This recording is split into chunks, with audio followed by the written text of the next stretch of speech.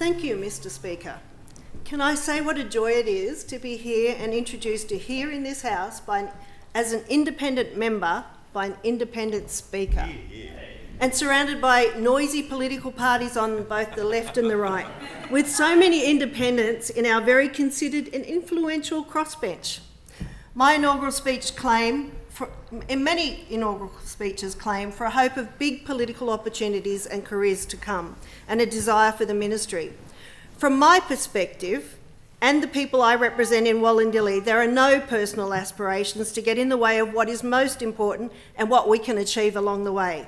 I'm ready to take on the challenge and bring all my life experiences and learnings to the Parliament. The late and the great Dr. Seuss wrote, "The more you read, the more things you will know. The more you learn, the more places you'll go." Lifelong learning is what motivates me to defeat the challenges for myself and to help others. The start of my journey, in many ways, began with my mother, who was always helping someone in our community. She was one of the first Queen's Guide in Western Sydney, and when I was 7, she enrolled me in Brownies. And to this day, I remember the promise I made on receiving my badge. It went like, "I promise to do my best to do my duty to my God and my Queen, to help other people every day, especially those at home." I can see that. And I learnt that a promise is something you make for life, and that home meant community. A promise not made lightly, and a promise I hope to continue to fulfil for my community. I was raised in Western Sydney with a very mixed background: Chinese, Spanish, Scottish and English grandparents, a diverse gene pool, with a mixed and eclectic family, and I learnt that diverse heritage was something to be very, very proud of. As a child, I thought our family were very rich. But as the years went on, I learnt the family was simply rich in experience, love and experience. We made party hats from newspaper and kites from broken school rulers, and we used to let them go and we'd chase them for what seemed like miles. My father was an exceptional sportsman. He made basketball hoops for me and high jumps. He ran kilometres with me to help me prepare for cross-country races. I'm not sure about pinching the top of your nose to forget you've got a stitch, but anyway. His most incredible effort was for every morning he sat outside freezing while I clocked up many laps of Granville swimming pool. My claim to fame was swimming in the next heat of the 100 metres freestyle just after Shane Gould broke the world record. That was a hard act to follow, but I always tried to do my best, and I learnt that someone is always faster than you. I still enjoy swimming, but I shined most when I played hockey, and the grass fields I played on were very rough, and they were very different to the AstroTurf that we have these days. When the ball was headed to the sideline and it seemed useless to chase, I kept on going, because often there was a bump in the grass that would hold that ball up, and seeing as everybody else had given up, I used to take that advantage and often scored. Some say I was stubborn, but I'd already learnt never to give up, no matter how long it seems to take. And others began to learn that they shouldn't underestimate my determination. My parents also taught me that humour is very important. My parents had an engineering business, and there were large bales of metal that they would raise on a platform using a big metal pole. And one day my father slipped and the bar hit him on the head and split his head open. My mother drove him quickly to the hospital, and she couldn't find a parking space, so she let him out of the car in the ambulance bay. This was at Auburn District Hospital, and she went to find a car spot. Inside, my father stumbled to the counter and told the staff that his wife had hit him over the head. As a joke. As she entered the hospital and faced the glares of the nurses, she learnt, and believe me, later on, he learnt, that jokes can cause problems for you if they're inappropriate. I dread to think what might have happened if he'd actually died. I learnt education was a privilege. My mother was very frustrated by being denied the opportunity for tertiary education, as women were taught to go to work, get a husband and have children. When she had 3 daughters, she ensured we were all given the opportunity. I attended Parramatta High School and went to University of New South Wales. I remember on enrolment day someone looking over my shoulder and reading my address. And they said, "Granville, how did you get here?" I learnt you should never judge anyone on appearance or where they come from. I studied and became an optometrist, and while many of my fellow students opened optometry practices in fancy inner city locations, for me, I always look closer to home, for those that I can help. For many years, I looked after the eyes of my childhood community in Granville, Lidcombe and Guildford. In fact, quite a few of the members in this place or their families have had their eyes tested by me at one time or another. And I would recognise Laurie Ferguson, the former member for Reid. I know somebody said it was their Laurie Ferguson, but I said it's my Laurie Ferguson. I was always ringing Laurie's staff to get some problems sorted out for a constituent. He was one of the hardest working members I have ever known. At work, I applied my brownie promise in helping those, especially those at home. During those years, as an optometrist, I was often covered by my friends, Sam Chu and Andrew McKinnon, some of the Optometry Association, and my staff, while sadly having several miscarriages and a stillbirth along the way, learning that some things in life stay with you forever. Besides achieving a mediation, hypnotherapy, private investigator's licence and MBA qualifications, I've worked as an optometrist my whole career and finished my optometry life as the chair of the Optometry Board of Australia, where we were working on getting better health outcomes, especially for rural, remote Indigenous populations. With this and many other times in my life as a counsellor, I learnt that bureaucracy takes way too long. It was in the Lidcombe practice that my political life began.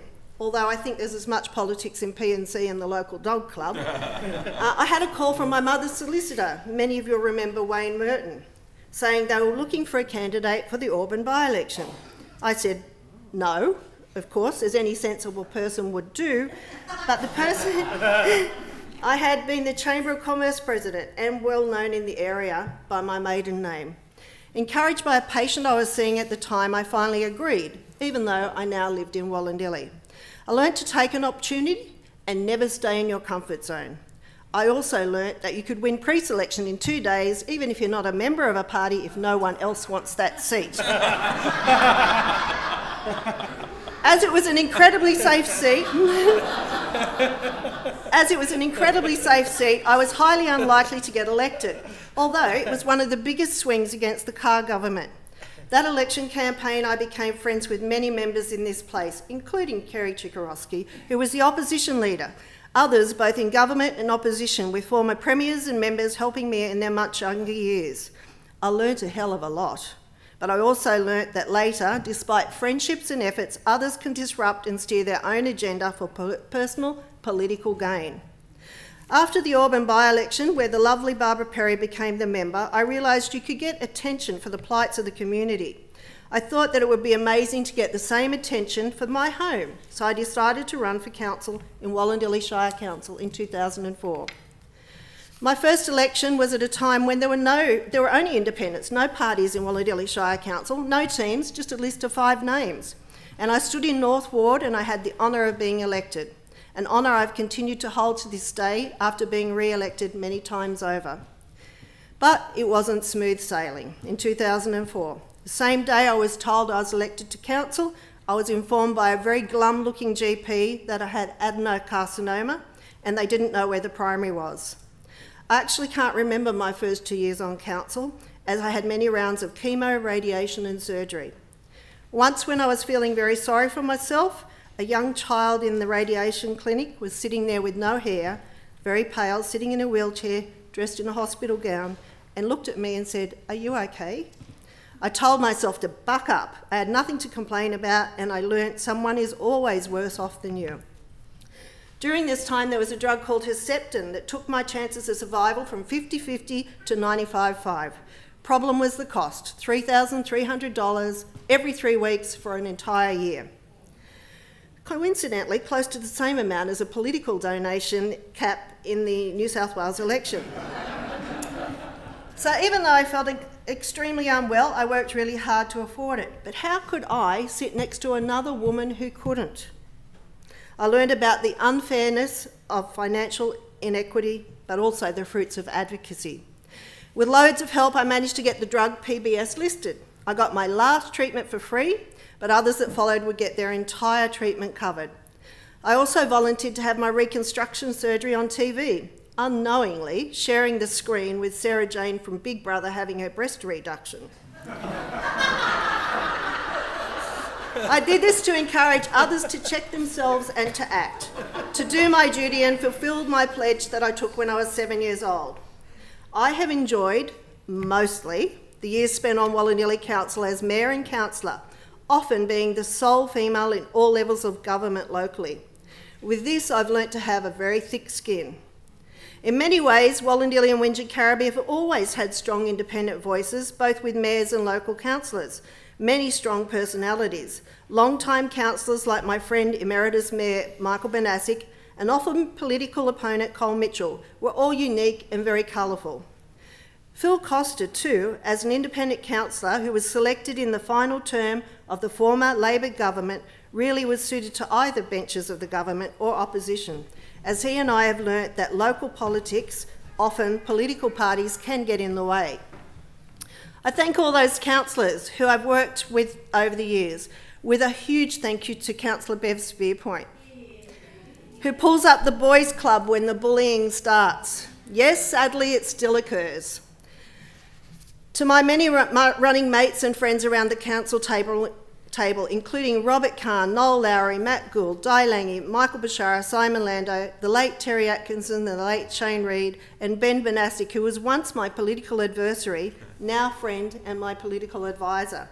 I'm not sure of the promise of threat to chain himself to me all those years ago to protect some sort of area. I was pleased to serve as councillor with many of you and the campaigning I did with many of you for all those council elections. I value your friendship more than anything. As an independent councillor for close to 20 years, I have learnt it's tough to do it on your own. And by accepting help from my community and others, you can level the playing field with the parties. I have learnt the value of building a movement and the real power of my community. To this end, I thank the donors and helpers for the 2023 election who asked for nothing in return.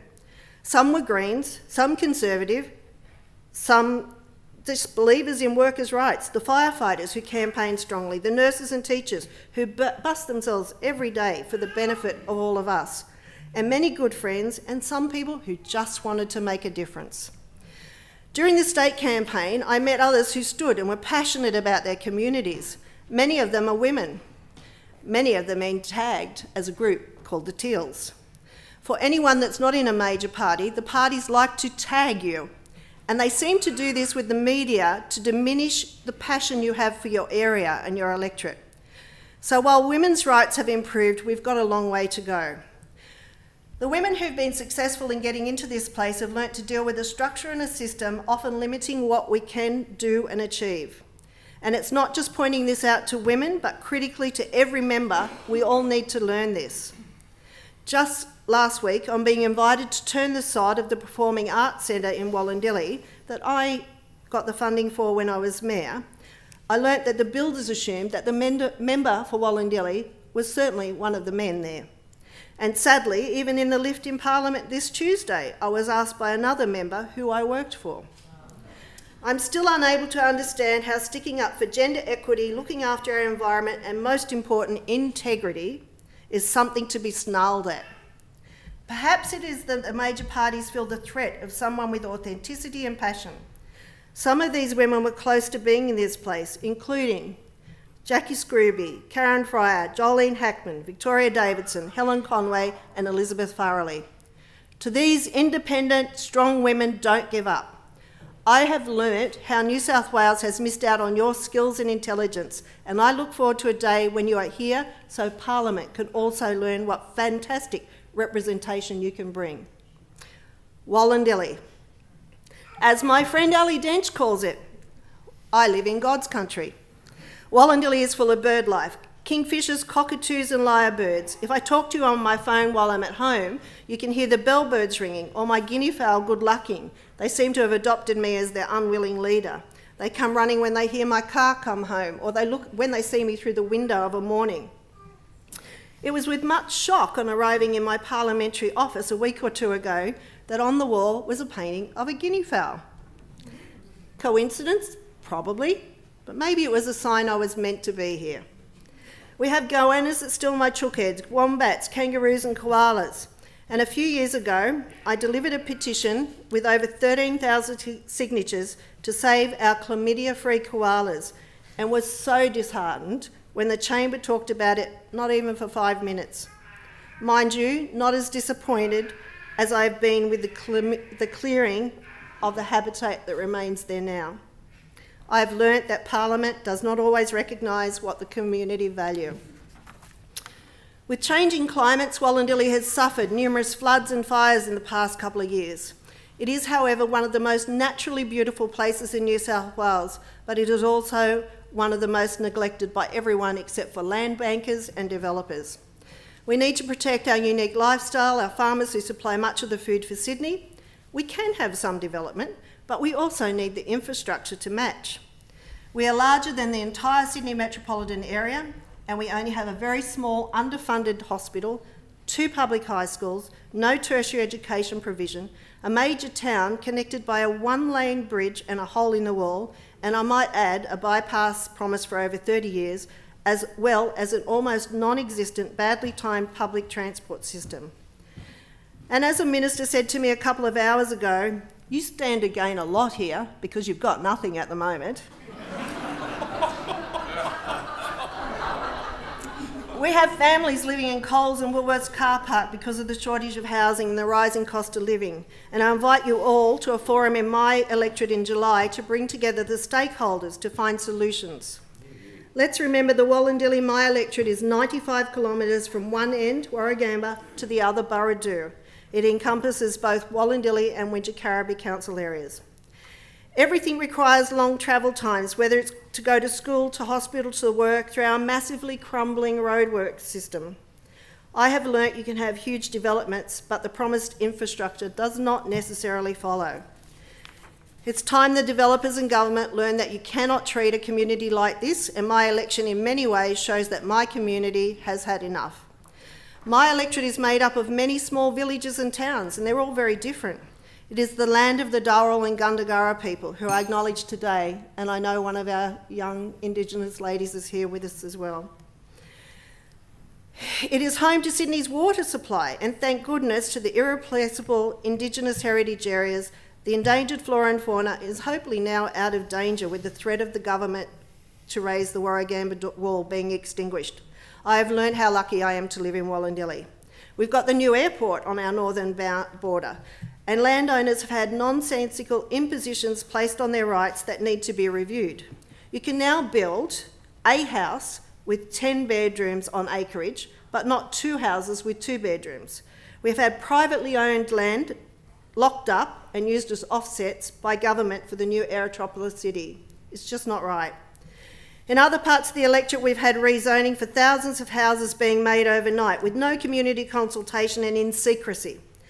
I have learnt action needs to be taken to stop this, and no account must, and we need to take account of the environment, the affordability to live there, the long travel times and the lack of necessary health services for our ageing population, particularly in the southern end of the electorate. Unfulfilled promises of infrastructure and the loss of agricultural land, just to name a few of the issues. One time, while I was doing this and advocating, I was attacked by Alan Jones on radio. I invited him out to my electorate, but I did insist that he catch public transport out there. I never heard from him again, surprise, and I learnt that you can call out empty threat, and I joined the honour of likes of Jacinda Ardern and prominent women that Alan Jones had targeted. The Wollondilly electorate has been taken for granted by both major parties, one because they think they own it and the other because they say it's too hard to win. Funds and grants should not be divided on the criteria of a fight to win a seat. With the West Invest or the Black Summers funding, we did not get anywhere near our fair share. Funds went to electorates that were not affected or already had amazing facilities.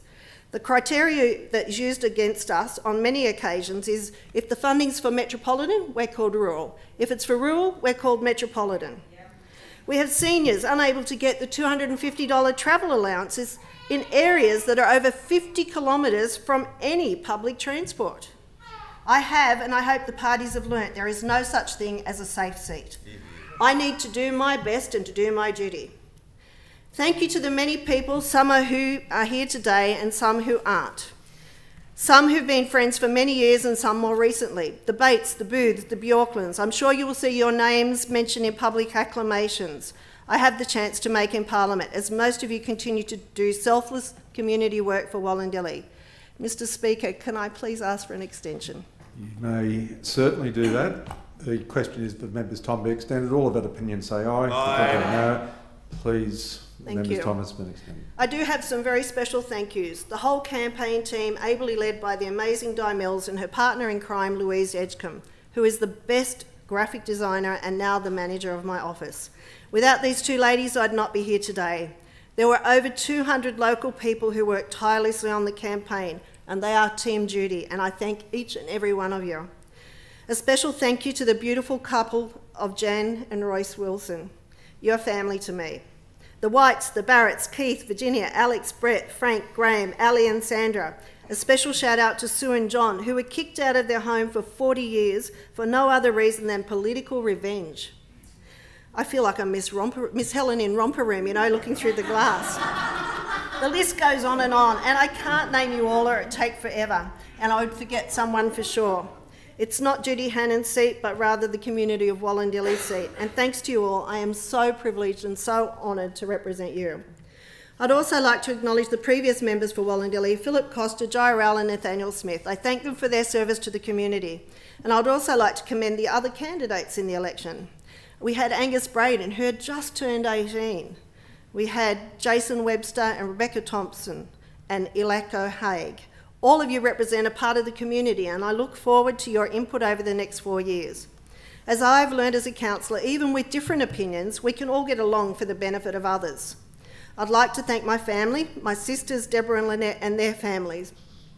I apologise about pinching the soft drink and not returning your shorts. We were told by our parents, jokingly, that we needed to elope the night before we turned 21 to save Mum and Dad the money on birthdays and weddings. My sisters, you both rock. To my forgiving children who have had interesting upbringing, I am so proud of all of you. Going to school in a very multicultural area of Granville, but living on a small farm in Wollondilly, built lots of character for my children. The teachers and the other students were always stunned by their excuses for running late, such as the cow had bloat and it had to be relieved by sticking a knife in it. And I still remember the children sitting about 2 metres away from a pet cow giving birth and asking them what they thought. One replied, "Why did it go up there?" I adore my children. Alicia, who is unable to be here because she's got COVID, and Glenn, my son-in-law, who was recently naturalised by the other Orange candidate. Lachlan, Amelia, and Morgan, my son, who's studying in Italy, a PhD, because he was so disillusioned with planning in New South Wales. I've also learnt that life throws you hurdles when you least expect it. A special mention to Lachlan and Amelia, as they've given me the most delightful identical twin grandsons, Arthur and Oscar, with Arthur undergoing treatment for leukaemia, and the hours and the devotions where you've sat by his bed. Those two little boys are the delight for all of us, and I love you all dearly. You're wonderful human beings who will fight for someone in trouble or being put down.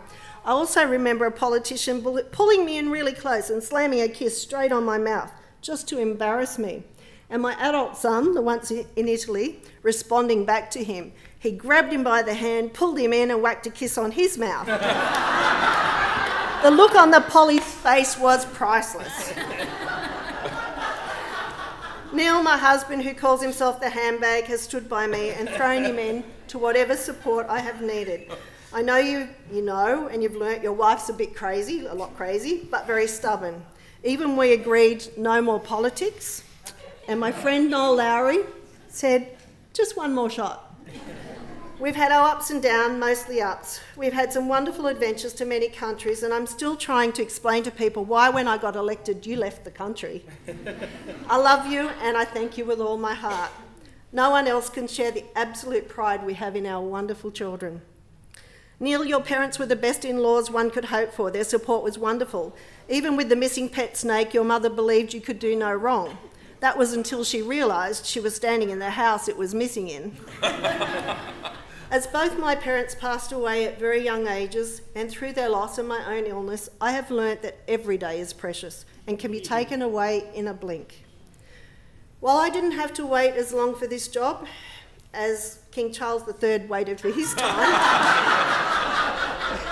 It seems like a lifetime to come to this parliament, and who would have ever thought? Yes, I keep my brownie promise, and I'm obviously persistent, and I do like keep on learning. Dr. Seuss, and people will laugh about me quoting Dr. Seuss, but there's a lot of good stuff in those books. Dr. Seuss wrote the Lyrics over 50 years ago, chronicling the plight of a community and the environment. And according to the words of the Lyrics, says, unless someone like you cares a whole awful lot, nothing's going to get better. It's not. Thank you to my community of the Wollondilly and the Southern Highlands for allowing me to care. Thank you.